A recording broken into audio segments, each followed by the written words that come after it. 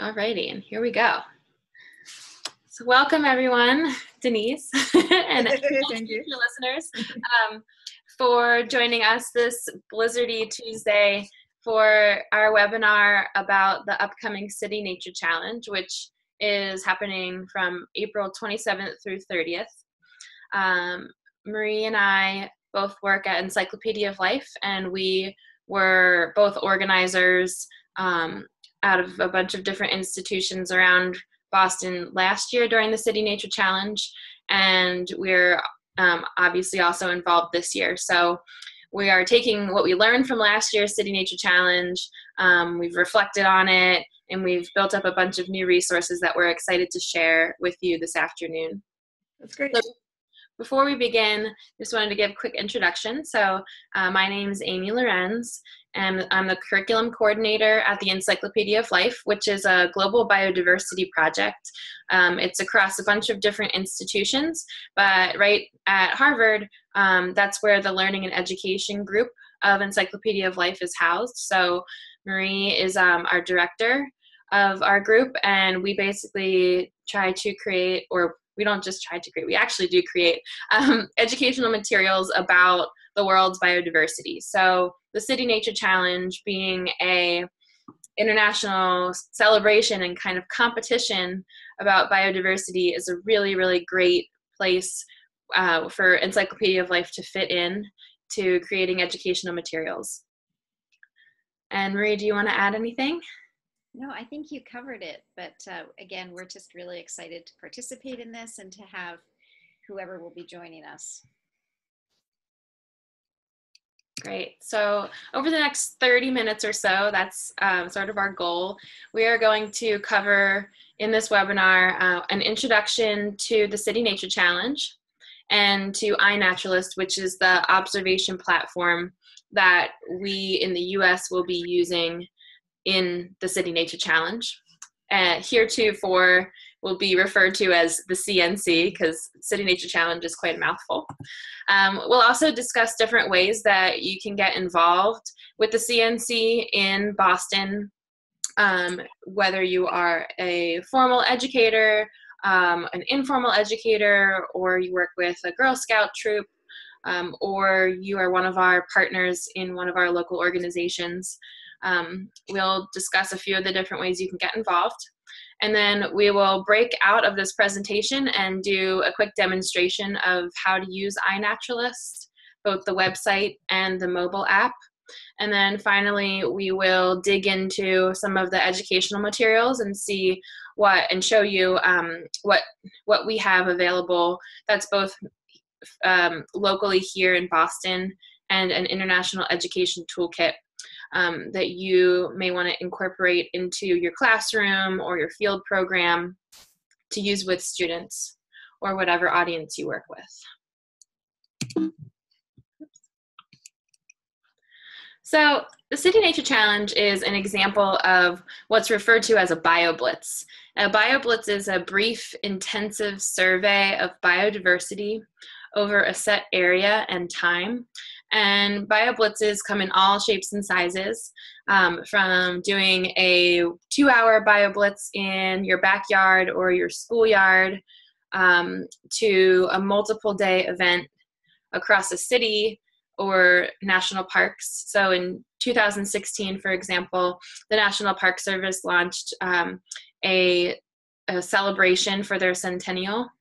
And in many parks across the country, mostly around like on one weekend, they had BioBlitzes within the national parks.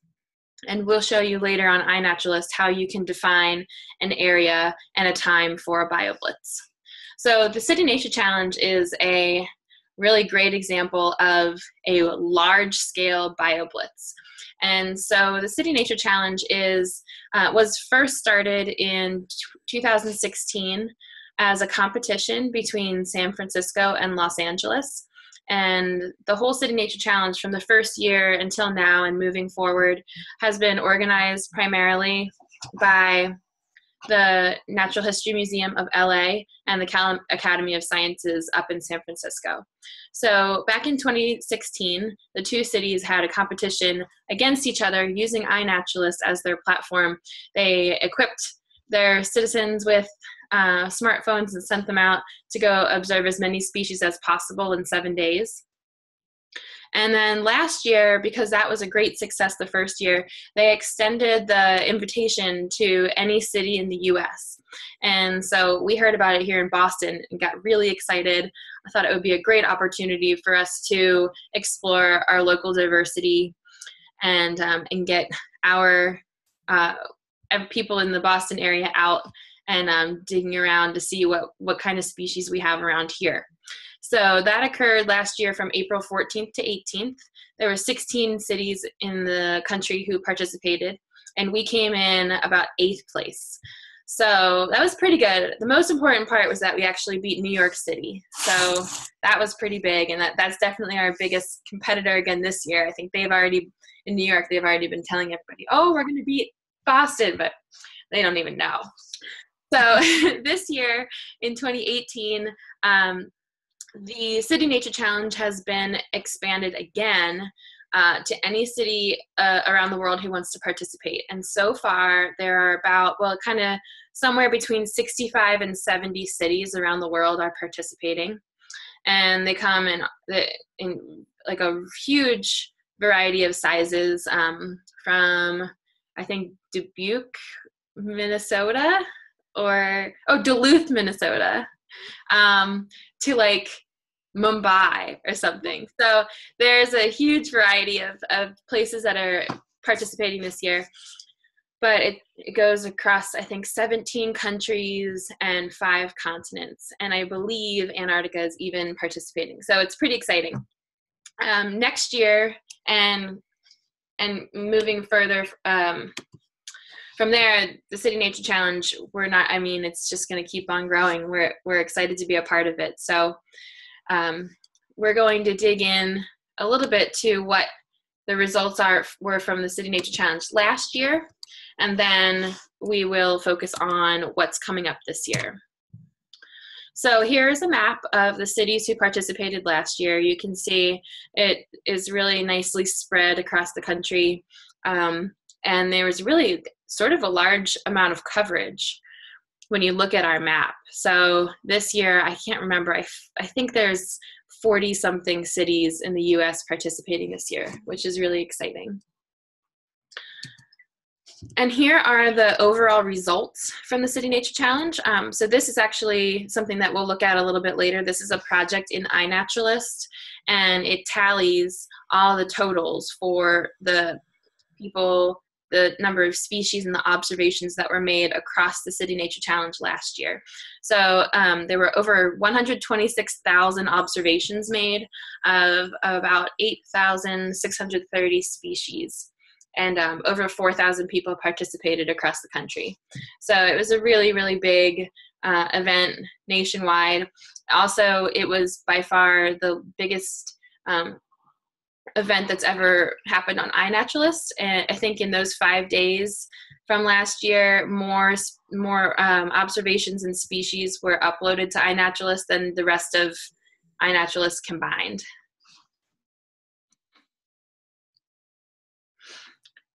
And so moving a little bit more local here, these are our results from the Boston City Nature Challenge last year.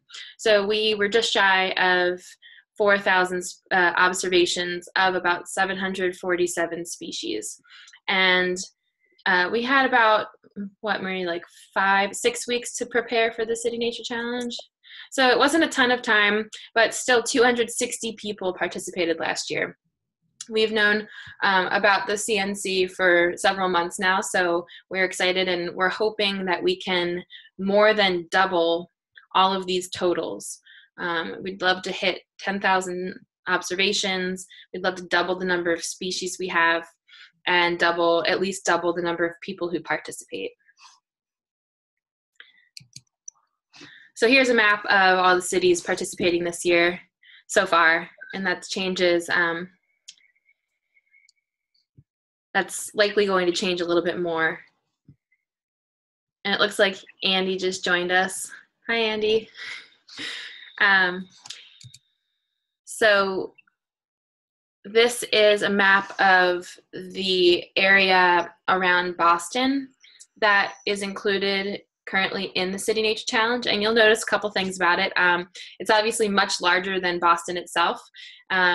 Based on the other cities that are participating across the country, they vary widely in their geographic area and also their population size. So in Boston, we wanted to include a wide range of habitats that we could explore from the urban center of Boston out. So on the northwest and southern side of Boston around the area, we used Route 495 as our boundary. And because that really kind of goes out to a pretty rural landscape out there.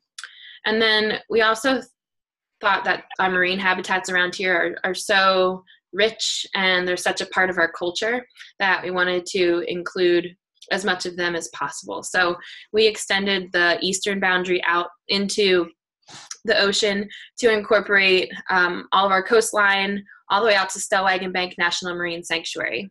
So we do have a lot of the whale watch boats and NOAA who are going to be helping to make marine observations during the CNC. So we're pretty excited about that. It's also, happening at the end of April. If we're competing against places like Dallas and Miami and LA that are going to be super warm by that point, we need to make up for the terrestrial diversity that might not quite be back yet in the spring. So that's where plankton come in handy. Alrighty, so the way that the City Nature Challenge is organized is kind of in two phases. The first phase is the observation phase, and this is occurring from April 27th through 30th.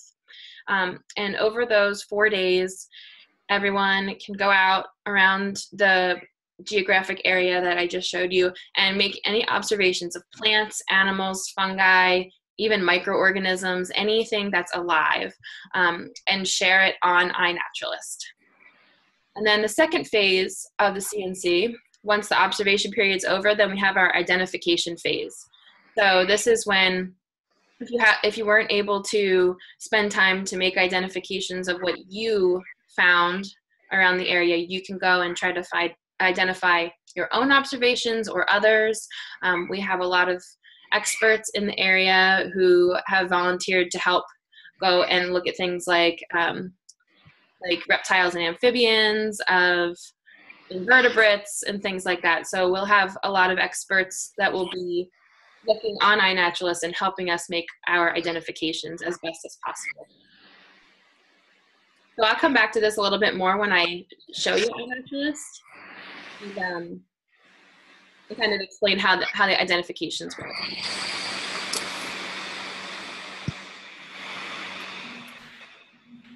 Did I hear somebody maybe have a question? Denise and Andy, I'm actually gonna, if you don't mind, I'm just gonna mute you for now because I'm getting some feedback somewhere. If you have a question, you can just unmute yourself. There's a little button at the bottom of your screen. Great. So how can you get involved with the City Nature Challenge? Well, there's a wide variety of ways you can get involved. The first is through observations. You can either go out and make observations on your own. You can join an organized event on our City Nature Challenge website, which you will find. I don't know if I can't actually see the bottom of this slide. You can find on the bottom of most of our slides. It's zoonewengland.com/City Nature Challenge. That is the hub for where you can find local info, and that's places that you can go make observations or organized events that are happening. The zoo is going to have a kickoff event, and then there are going to be specialized walks and larger bio blitzes all around the Boston area over those 4 days. You can lead your own event if you work at a nature center or at a school and you want to organize your own thing.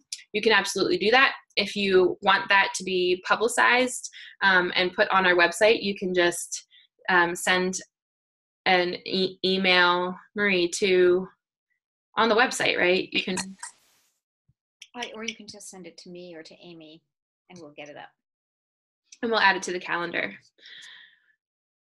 And then finally, you can participate in a data quest, which I will also get into a little bit more detail later, but it's basically more focused studies or observations for specific types of organisms. So the other ways that you can get involved are by training others at your school or nature center or in your community about how to use iNaturalist or how to get involved in the CNC. And then finally, you can help identify organisms on iNaturalist during the observation or the identification phase of the CNC. And I keep mentioning that we're using iNaturalist, and the really great thing about the City Nature Challenge is that this isn't just an event where what you see is something that you can, take a picture of and then it disappears. The observations that we are making here in Boston have both a local impact and a global impact. So locally, there are many researchers or conservation managers that are really interested in looking at the types of species that are observed in April, and that's the time of year that they're observed, where species are being observed, and things like that. So what we're observing is of local interest. And then also, I'm going to show you how the contributions that we make using iNaturalist actually move from that website into global open science projects, making the data from these observations available across the world. So, iNaturalist, which I keep coming back to because this is really where it all happens. iNaturalist is a website and a smartphone app where you can record observations of what you're seeing in the natural world. You can share those with fellow naturalists. It's as much a social platform, really, as it is a place for you to store and upload what you're finding. So what's really great is that you can take a picture of something, even if you don't know what it is, you can put it onto iNaturalist, and other people in the community can help identify that organism. And there's lots of different conversations that go on iNaturalist. If I took a picture of like a snail, I couldn't identify it, and other members of the community helped me narrow it down a little bit, but they also recommended to me, like, next time you see a snail, make sure you get a shot of the top of its shell, make sure that you have a ruler to measure it with, take a picture of the underside of the shell if possible. And that's something that I didn't know before about observing snails and slugs. So it's a great way to learn about what to look for. And I'm gonna pop out real quick and so here's just a quick video for you. iNaturalist is a social network where anyone can record and share their photographs of living things. When you share a photograph on iNaturalist, it becomes more than just a picture. It becomes an observation. It's a record of an organism in a place at a time. Each observation is shared with a global community of naturalists, where it can be identified, discussed, and used to give us a greater understanding of life on Earth. Wherever you are, biodiversity is there too. Get out and observe it.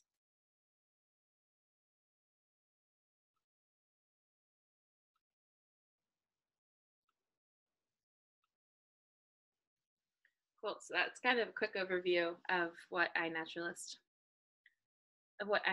is at a large scale. And so now I'll sort of demonstrate how the observations that we make in iNaturalist move from that website to other open science platforms. So iNaturalist is, Amy? yeah. Your volume just went down after that, so I don't know if you can put it up a little bit. Can't. It looks like it says it's up as high as it goes.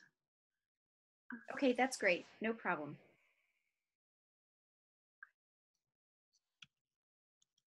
Can you hear me okay? Yes. Okay, I'll move closer too. So iNaturalist is basically the gateway to these other open science websites. And so if you make an observation and upload it onto iNaturalist, a couple of things happen. So first, this is an example of an observation. This is from a school BioBlitz that we were a part of in the Florida Panhandle. So this picture was taken by a third grader at Riverside Elementary. And so you can see there's a picture of the butterfly. There's a map that it's kind of blocked, but there's the location.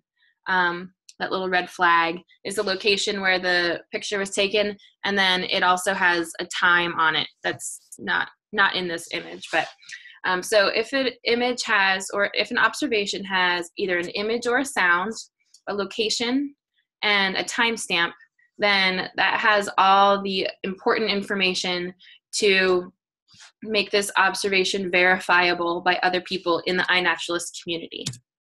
And so on iNaturalist, there will often be a discussion in which members of the community come to a consensus about the identification of what you put onto the site. So Javier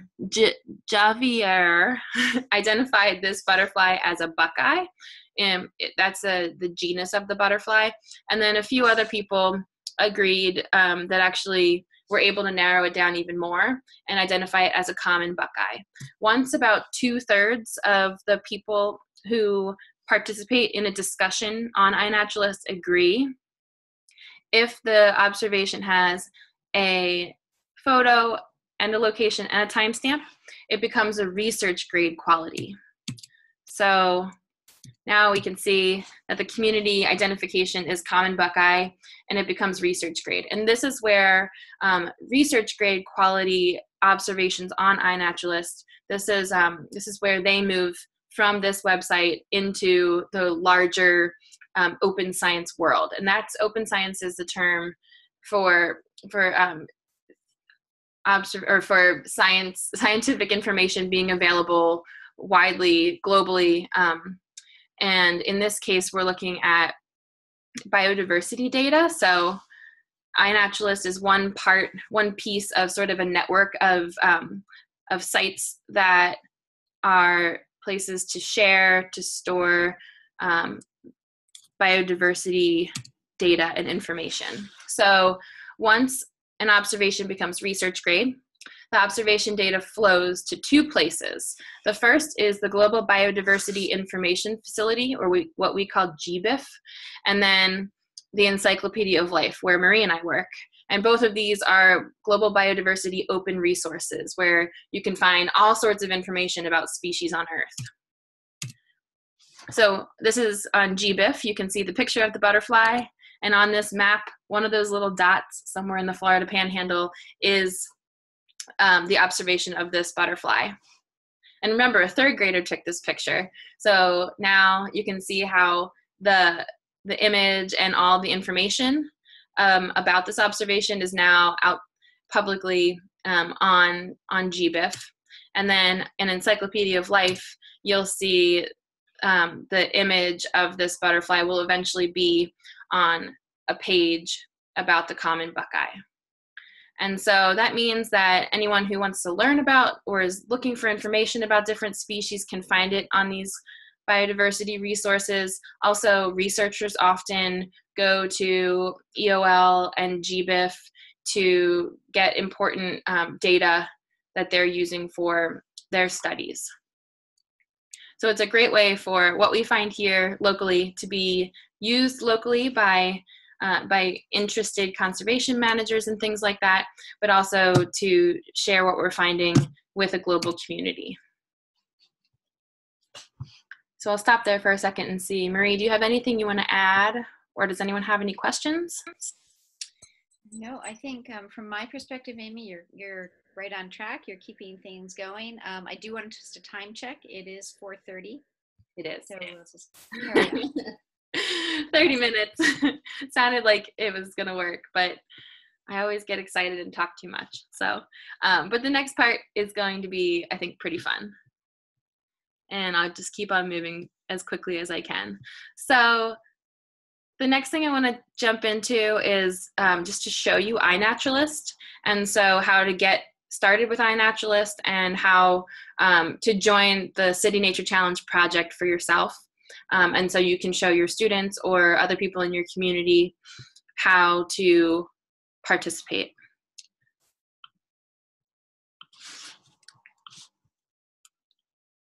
Okay, so here is the iNaturalist website, inaturalist.org. You can log in or sign up there. So I'll just log in real quick. And there's lots of great things you can find on iNaturalist. I won't spend a lot of time getting into the details of those, but you can explore global observations on through this map. You can search for species. You can search for location. You can filter for species, or for groups of organisms. So if you're looking for reptiles that have been seen in Australia, you can do that. And so there have been 418 species of reptiles observed in Australia, and you can explore that on the map. So there's a lot of really fun things you can do with this. It's also super user-friendly, and so it's a great tool to use not just for making our observations during the City Nature Challenge, but and I'll get to this in the educational materials, that in our education toolkit, you can find activities to use with students to introduce them to iNaturalist through a series of exploration activities, and then even to do a data analysis activity after the CNC. So the most important thing to know now is that you'll want to join the City Nature Challenge project. And so to do that, you go to under the projects tab at the top and search for City Nature Challenge 2018 Boston area. And even if you just do part of that, you'll still find us in the results. You'll want to click on that, and that'll bring you to our project page. The project is really important because this is how iNaturalist will tally what is observed, and this is what will be used in our global competition. So once the City Nature Challenge starts, this project will start tallying how many people, species, and observations get added.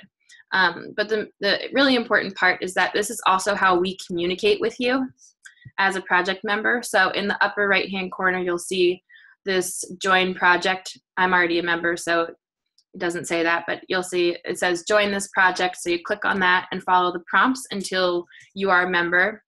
And then you'll see our map here, and then underneath the map is what we call the journal.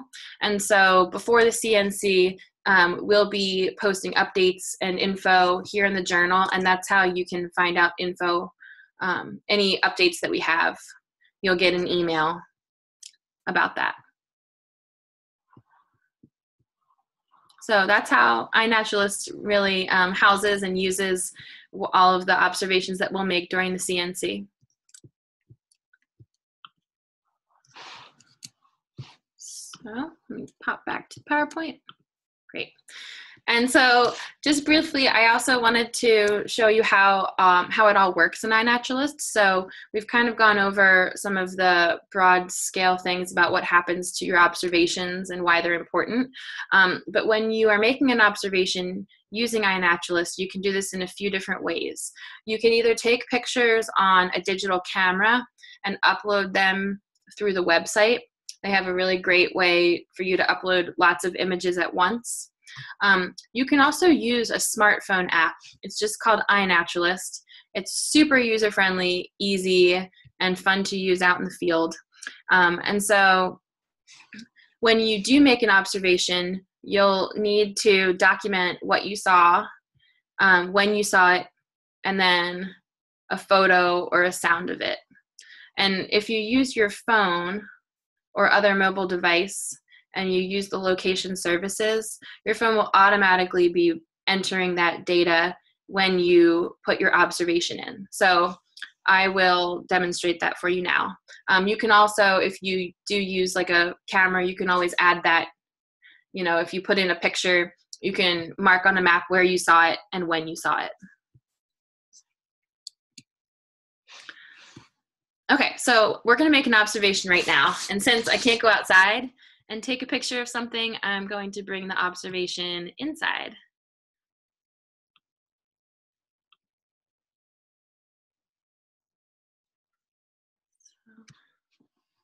Let me know if you can see my screen. You see it? Yep. We Awesome. see your iPhone screen. Perfect. Right? Yep. Okay. Okay. So here you can see on the second row down is my iNaturalist app. And this is really great for making observations. It's not so great for exploring observations. So there's definitely a lot of really great features that you can get on the website that you can't really get on the app. But as far as making observations go, it's super easy. So I'm going to click the observe icon at the bottom.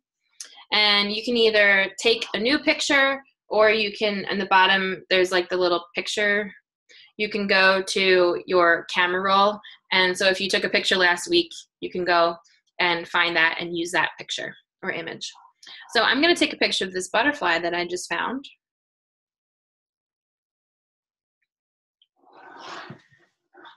And click next. And so the next thing that I need to do is document what I saw. And so iNaturalist is really great because they can actually help you view, or they can help find suggestions for you based on a complicated algorithm. So they can recognize certain parts of images and try to help narrow down what you saw, which is really helpful. It's also not always perfect. So I do actually, I think I already know what the species is, but we'll just check and see what iNaturalist thinks it is. So you click, what did you see? iNaturalist will load its suggestions.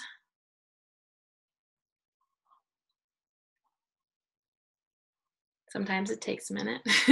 So iNaturalist is pretty sure that it's in the genus Nymphalis, or tortoise shells.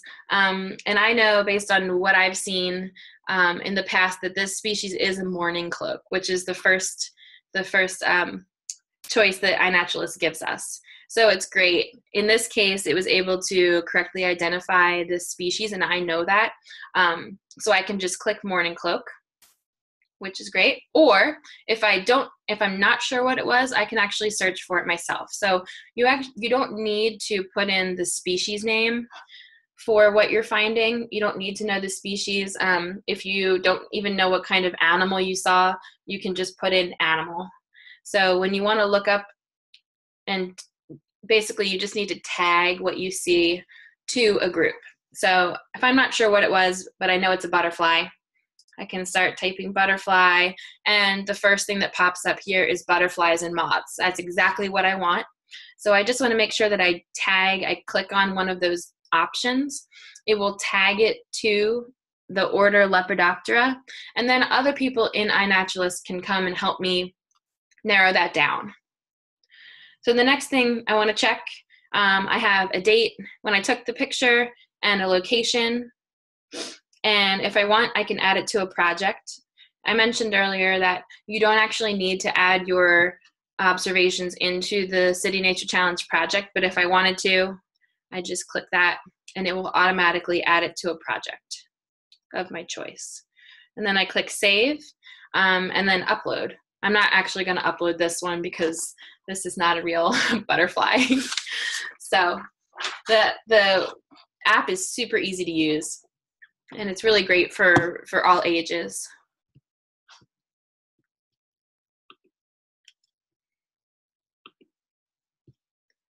Alrighty.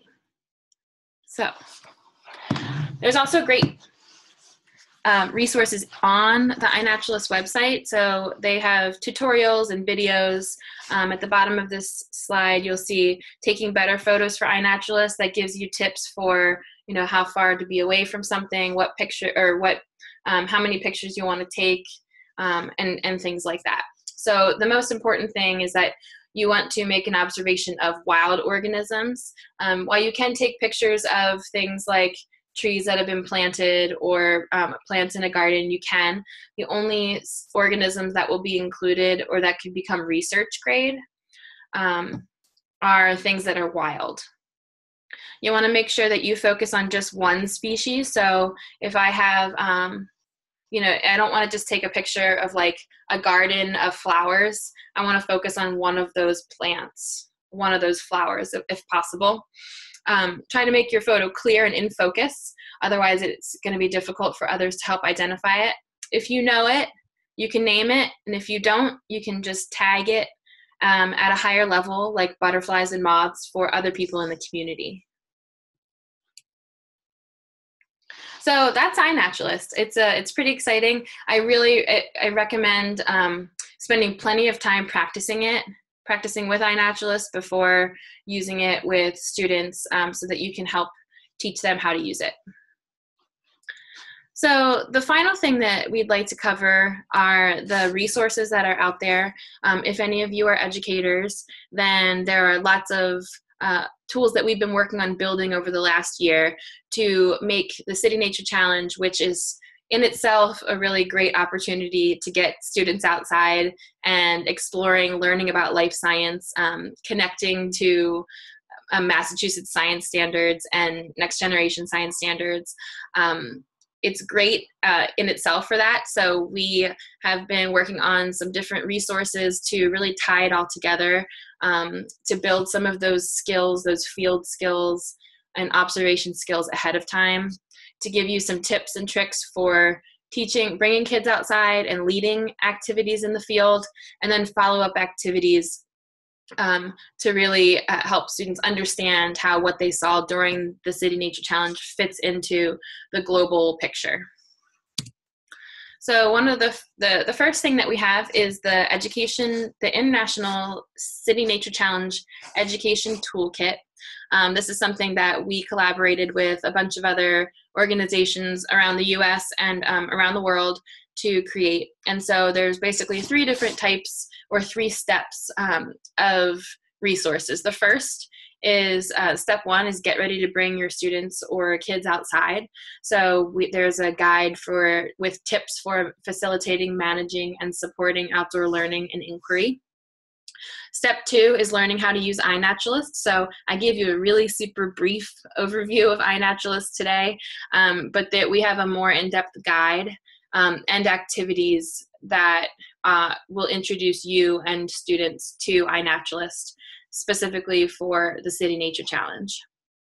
And then step three is integrate all of this into your education program. So we have curated progressions of classroom and field activities, media, and other web tools and field tools organized by audience. So we have, 4 or 5 activities for kindergarten through 2nd grade, 3rd through 5th, and so on, all the way up to university and general public audiences.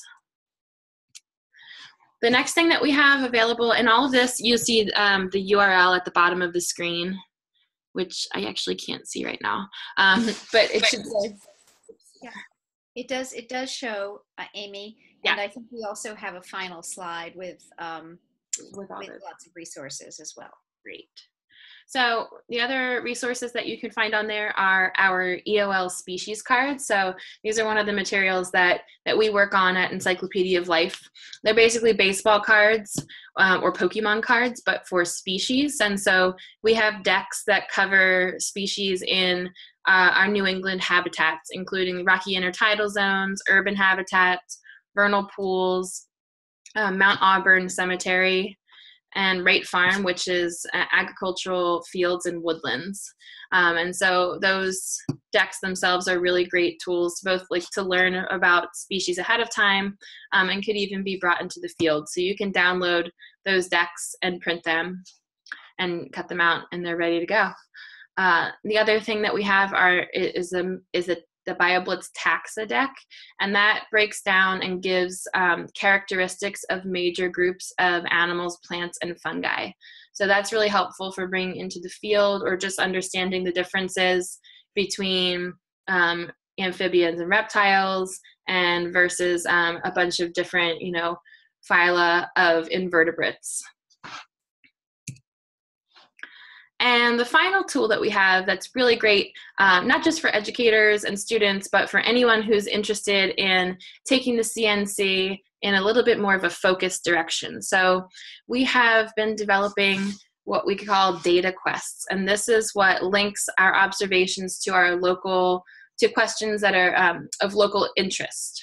And so there are 6 data quests that you can choose from that focus on observing specific organisms to address particular conservation needs. So, and I'll get into one example in a second, but there's delectable oysters, there's early flyers, that's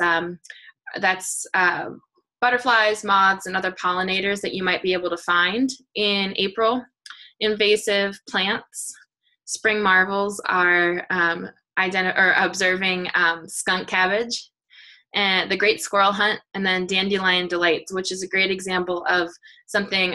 It's actually a project that a grad student at UMass Boston, right, Marie? Yeah, UMass Boston was interested in. So what we observe, the dandelions that we observe around the area are actually going to be, our observations are going to be used by a grad student, which is pretty cool. So the great squirrel hunt is my favorite example of a data quest right now, because squirrels are everywhere. And did you know that we have 6 species of squirrels? This project and this data quest is really focused on looking at the distribution or the species of squirrels that we see along a rural to urban gradient. And so in the city, you may notice if you live in Boston or if you're around Boston a lot, there are a lot of eastern gray squirrels, whereas American red squirrels are species that you tend to see more out in more mature woodlands. But we have 2 species of flying squirrels. There are groundhogs, which are a species of squirrel, and what else? And chipmunks. And so this project has 3 parts, or really 4 parts.